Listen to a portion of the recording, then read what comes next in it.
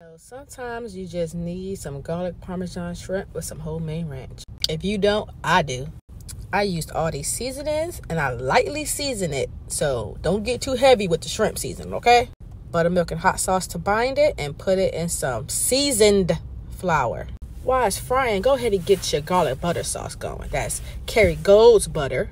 That's garlic and some fresh parsley.